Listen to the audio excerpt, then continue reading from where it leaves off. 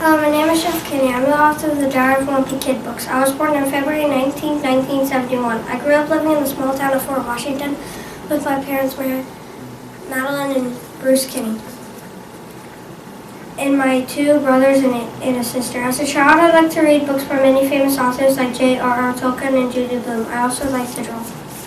School was terrifying for me because it felt like prison, especially in middle school. My older brother always made fun of me. This time in my life was a lot like Red Hufflepuff in my book. In college, I made a comic strip called A Do for my college newspaper. After college, I picked an artist. 5 years after graduating, I wrote my first Diary of a Wimpy Kid book. It didn't get published for almost 10 years. I have published 26 books, and 17 of them are the Diary of a Wimpy Kid series. I live with my wife in Tucson in Plainville, Massachusetts. Woo!